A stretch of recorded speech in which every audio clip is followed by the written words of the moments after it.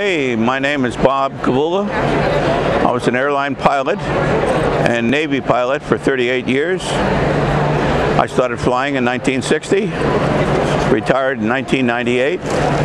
My book contains just basic stories about my incidents flying, the people I flew, the emergencies I've had, the places I've been, and I just hope through the book you'll enjoy them.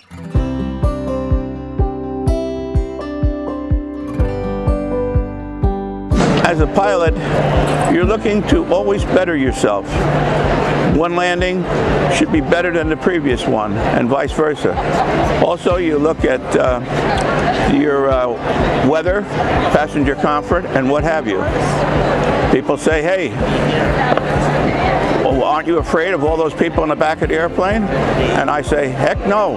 I'm worried about me, number one. If I get there safely, they get there safely. The training you receive teaches you how to cope with various emergencies. Sometimes it's not in the book and you have to improvise.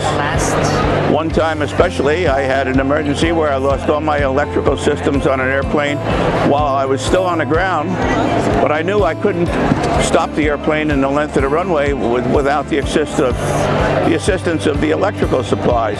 So I elected to take off.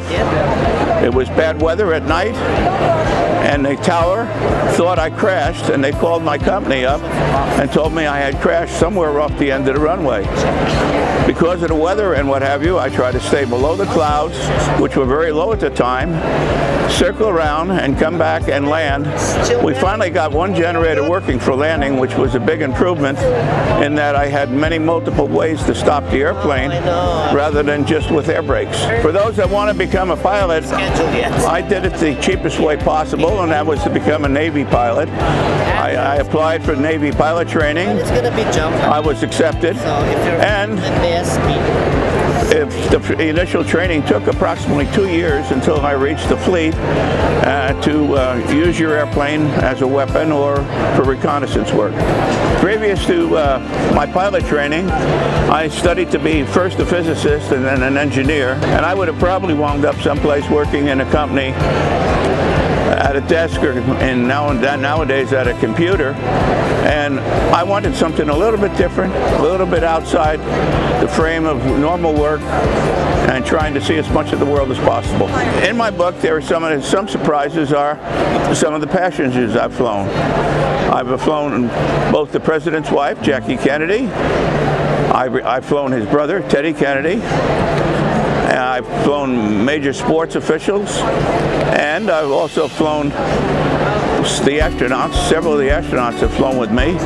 We would reposition the astronauts for the shuttle flight at around the world stations. At these stations, let's say Rota, Spain, which was one of them, they would have a pilot of the space shuttle available to assist the pilot in the space shuttle because of the amount of material that has to be covered and to assist in any type of emergency landing. I retired from TWA in 1998. I started with TWA in May of 1965. They sent me initially to training as a relief pilot on a 707. And I went through various Boeing airplanes from the 707 up through the 767. Also the Convair 880 and the DC-9. Management was pretty, I should say, fairly respectable of us. First off, you came with considerable amount of intelligence and experience, and then they were interested in providing you the best possible help to get you situated with the airline. The training is very expensive.